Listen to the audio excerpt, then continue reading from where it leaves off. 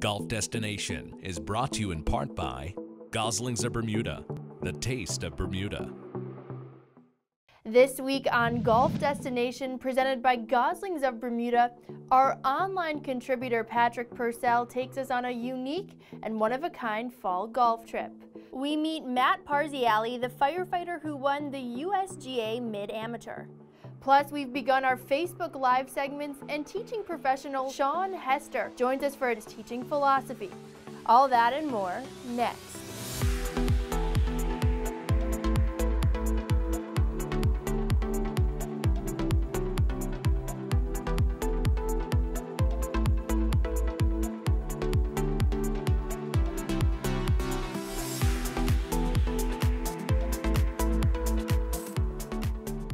Hello and welcome to Golf Destination, presented by Goslings of Bermuda. I'm Meredith Gorman. Have you followed our social media handle of @GolfDestination? Today we take a look at some of the unique content you'll find there, starting with our contributor Golf Trips. One of those contributors is Patrick Purcell. He joined executive producer Steve Icardi in our studios for a Facebook Live. Hi everybody, my name is Steve Icardi. I'm the executive producer for the television show Golf Destination, and joining me today is Pat Purcell. Pat, thanks for joining me. Great to be here, Steve. We gave Pat came to us and he had an incredible offer for us for some content, and he was going to go on a fall golf trip of a lifetime. I love the fall because, you know, everyone's trying to get as much golf as they can in, and fall's a great time, and, you know, all your buddies generally plan some great trips around then. Tell me a little bit about your trip and what you guys were able to accomplish. It's pretty crazy. Well, first, I'm glad my pitch worked. Twist my arm. We're going to go play some great golf courses. Right. It was amazing. But actually, we had planned it for a few years because it was my father's 70th birthday. Mm-hmm. He had taken a boat trip from Florida up to Massachusetts with my two nephews a while back, and it was an epic trip. And it gave him the idea for his 70th birthday to try to do it back in reverse, incorporating golf. I love guys who plan this. You need one of these guys. He really sets the bar pretty high. Right? Yeah, he sets the bar pretty high on adventure ideas. So then as fun as the trip was, the conversation for the year and a half, 2 years leading up to it was also fantastic. Because exactly, because every time you get together as a family or go out drinks or holidays or whatever, he'd have a piece of paper with him, like, what are the top 100 courses? What are the ones along the East Coast? What are the ones along that we could try to play? And who do we have to talk to get on what course? And, you know, who's going to come? And it was great. So it was always a conversation. Yeah. And he worked hard on it, you know. I mean, he really had to, for 2 years, for a year and a half, whatever it was, had to do a lot of logistical planning around the whole thing, especially when we thought we'd be taking a boat to all the places. That turned out, it turned out for the best that we didn't take a boat. The seas were really rough from some of the hurricanes. It would have been. But the golf itself, we were thinking after the fact, we were like, thankfully we didn't take a boat because the golf was so great. It was better that we were just able to focus on that. I mean, the way you broke it up with each course, it was so much for it. It was well shot, and I think people will enjoy it. And you can't be intrusive on the course either. No, you can't be intrusive on the pace of play. No. That's why it is almost suitable with an iPhone. You know, right? Exactly. You just kind of sneak in just quick shots of a cool looking hole. So, you know, your brother-in-law trying to make an approach shot. Yeah. Like everyone kind of does now. You know, and that's what everyone does now on any trip that they do and everything else. But that's great, and definitely look for it on our online sites. And thanks again, Pat. You just let me know where you need me to go next. All right, maybe I'll go. You know, thanks again, and keep an eye out for Pat's trip this fall at Golf Destination. Thanks, Patrick. And if you want to see the complete interview, watch it on Facebook and YouTube. We'll show you an excerpt from one of Patrick's destinations. Next, teaching professional Sean Hester joins us for his teaching philosophy when we return. Welcome back to Golf Destination, presented by Goslings of Bermuda. I'm Meredith Gorman. If you follow us online, you'll see former PGA Teacher of the Year Sean Hester offering teaching tips on our social media channel on YouTube and Facebook.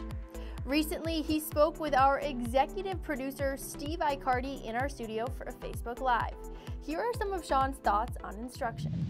I'm joined by a familiar face, well, starting to be a familiar face on the television show, Sean Hester, a.k.a. Teacher to the Stars. Sean, nice to have you here.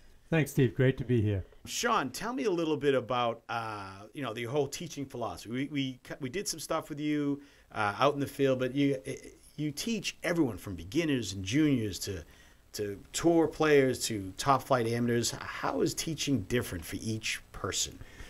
What makes it fun is every person is different, and every person looks at the golf swing and comes to their golf game in a different, with a different background and different ideas.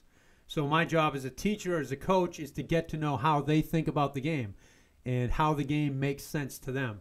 And what's really fun is that every one of these players, good player, tour player, competitive amateur player, junior player, senior player, woman player, they all think of the golf swing in their own terms. The better players tend to think of things a lot differently than, normal, everyday handicap golfers. Sean, tell me a little bit about when you have a prospective student come to visit you. What do you have a plan for them, or after how long do you have a certain plan in the development of them? I don't have a plan, and in order for me to get a plan, I need to talk to them and ask them a lot of questions and find out what works for them, find out what really brought them to sign up for a lesson and come for a lesson.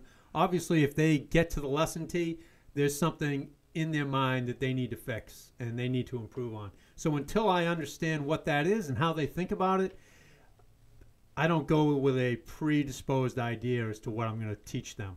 How do you best describe your teaching philosophy? I mean, is there one, or is it just, I try to get results for each player. Each player is unique and individual, and I love learning about the people that I'm teaching, and I love trying to help them and figure out the puzzle of solving their golf game. And ultimately, my job is to help them shoot lower scores. So you had a pretty good fall with some of your more accomplished players. Tell me a little bit about that.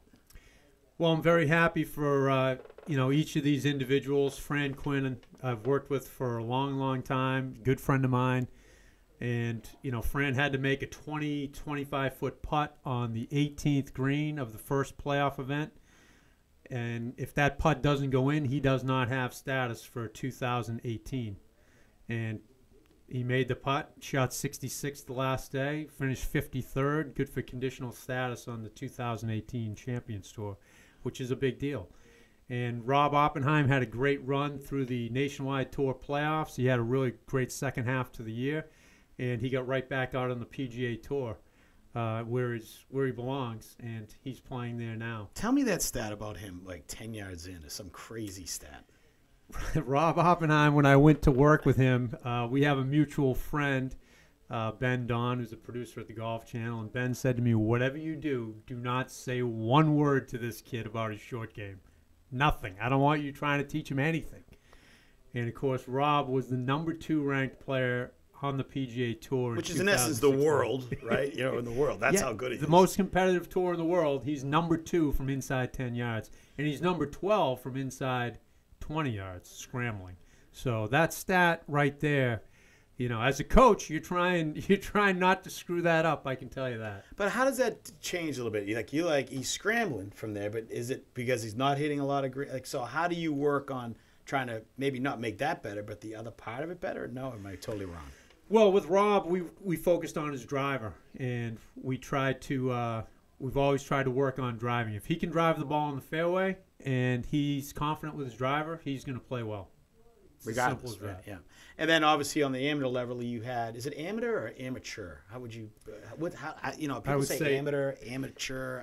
I don't know what it is. I would say the amateur level. Okay, amateur level. On the amateur level, you had Matt Parziale, who won the U.S. Mid-Am, and people are probably already sick of it just for what I've talked about it. But he had a great fall and a great season. Matt Parziale had a great season, and it shows what commitment and belief will do for you. Because he came into the Harmon Club in February of 2017 and said we had a discussion. He wanted to win the Mid-Am and the U.S. Mid-Am, and he wanted to have a chance at qualifying for the Walker Cup team. So it's hard to achieve these things if deep down you don't believe them and you don't think they can happen. He thought they could happen. He talked about them happening, and that's how great things happen. So as Hester Golf, I want to win the U.S. Senior Amateur next year. So It's done deal. That's it, right? I got it. Right? Well, there's a little thing called talent that helps. Oh yeah, it's true. Yeah, probably not in golf. If there's senior amateur in anything else, I might win. Talk fest. Golf, and if you watch Golf Destination, we're gonna air some of the clips, but he won't let me air all of them. No, we're gonna air some of the clips. And you're really building HesterGolf.com. Tell me a little bit about that and what's your kind of thought process in putting in it and how to make people better players. So I think people a lot of times have the wrong concept of trying to hit a golf shot. For example, when they're on a tight lie, if you lean the shaft forward, you're probably going to stick the club in the ground and hit the ball fat, or the ball's going to come out too fast if you need a soft landing. So there are conceptual things that players need. And these videos, and they're done with Fran Quinn and Rob Oppenheim helping me. I mean, to listen to Rob and watch Rob hit these shots, like we do a flop shot, we do all these different shots around the greens, you get to really see what he does, and he talks about what he sees and what he feels, what he's trying to do. And I think if you have the right concept as a player, it certainly helps you execute the shot. All right, well, that sounds awesome with the website. I mean, you probably wouldn't find a guy like Chris Carrick on it, my friend, but you will find some great tips from incredible playing professionals and probably some amateurs at some point. But thanks again for joining us, Sean. Thank you, Steve. All right, take care. Thanks, Sean and Steve. Visit our Facebook page and our YouTube channel for the complete interview. We look forward to having you join the conversation online at Golf Destination. Up next, we meet with one of Sean Hester's students, USGA Mid-Amateur Champion Matt Parziale, the Brockton firefighter who should have an interesting 2018. Plus a whole lot more when we return. Welcome back to Golf Destination. I'm Meredith Gorman. Matt Parziale is a Brockton firefighter who also happens to be one of the most accomplished amateur golfers in the country. Let's meet Matt as he tells us about his thrilling victory at the USGA Mid-Amateur and so much more. So the Mid-Am, there's 4,000 qualifiers throughout the country and only 264 make it there. Thankfully enough, this year I was exempt from qualifying, so I was able to go right to the tournament. And yeah, it's a tough week. Everyone plays good. You can't play a bad round there and get away with it. It's a match play event, qualify for 64 spots, and you play match play the rest of the week. And it was a hard week. I worked hard to do this, and the last day of the final, probably the most important day of golf in my life, I played a really good round and was lucky enough to win. Matt Parziale had a great season, and it shows what commitment and belief will do for you, because he came into the Harmon Club in February of 2017 and said, we had a discussion, he wanted to win the Mid-Am and the U.S. Mid-Am, and he wanted to have a chance at qualifying for the Walker Cup team. So it's hard to achieve these things if deep down you don't believe them and you don't think they can happen. He thought they could happen. He talked about them happening, and that's how great things happen. This was the fourth Mid-Am I played. The first one I missed match play in a playoff. And then the next one I played, I ended up being medalist. I played really good those 2 days. Everyone's good, no matter if it's the 64 seed or the 1 seed. You play good sometimes and lose, or you play bad sometimes and win. That's part of match play. So winning the US Mid-Am gets you a likely invite to the Masters. And that's not guaranteed yet, so we're just letting that one play out. Hopefully that comes in a couple months. But this year, for the first time, they gave the Mid-Am winner an exemption to the US Open, which is huge. I've been trying to qualify or play in these two events my entire life, and to be able to do both of them in the same years, it's going to be special. I played the USAM back in 2006 at Hazeltine, and this year it's at Pebble Beach, and I've never been to California, so I'm looking forward to being able to compete with all those guys, college kids. It's going to be a tough test, but it's definitely looking forward to it. Patrick Purcell returns to give us just a snippet of his unbelievable fall golf trip. Thanks, Meredith. Yes, this fall I was able to go on an incredible golf trip. Let's show you some excerpts. Okay, well, here we are at Fisher's Island. Not as impressive as I thought it might be, but no, I'm just kidding. This is the dock where we get on the boat at Wild Bill's Bait and Tackle to head over to Fisher's Island. We'll see you over there.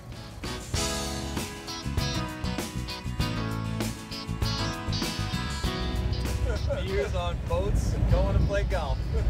What is better than that, fella? So, Things get better than this.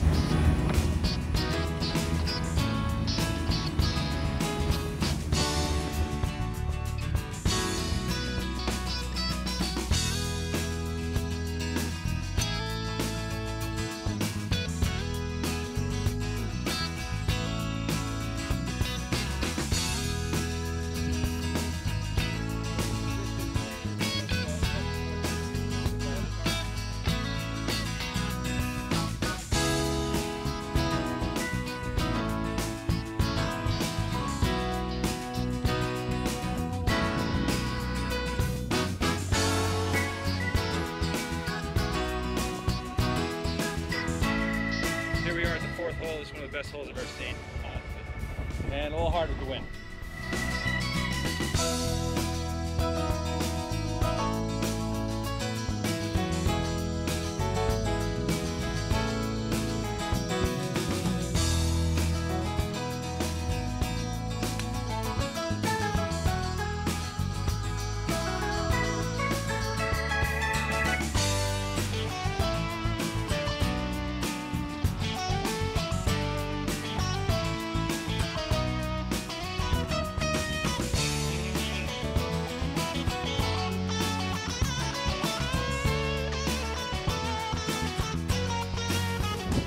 It's been a great day. We're coming down the 18th hole.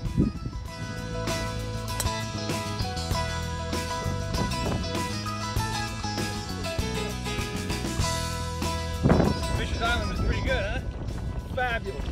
Hey Marcello, what do you think of Fisher's Island? Hey, how you doing? This place is awesome. Back to the boat. Gotta go catch our captain. So as you can see, we had a great time. Checked off some boxes on the bucket list, of course, as we've always wanted to play. And it made it extra special that it was my father's 70th birthday. Continue to follow @GolfDestination. We're planning the next trip. Thanks, Patrick. See the entire trip online on our social media channels @GolfDestination. Next, take a look at some cool drone shots we feature on Instagram for our Flyover Fridays. Welcome back to Golf Destination presented by Goslings of Bermuda. I'm Meredith Gorman. Did you ever think Fridays could get any better? Golf Destination's Flyover Fridays have done it. Here are some of the shots and courses that you'll see on Instagram.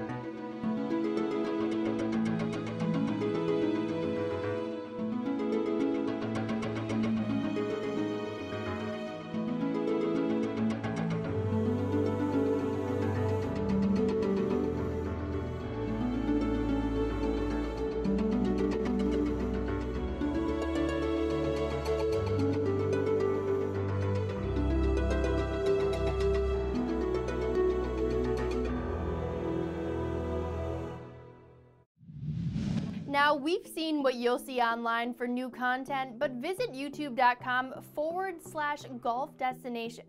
You'll see past episodes in their entirety, plus other unique segments. So follow us on Instagram, Facebook, Twitter, and YouTube for a golf experience that is ongoing 24/7. Thanks for joining us. I'm Meredith. We'll see you next time on Golf Destination presented by Goslings of Bermuda.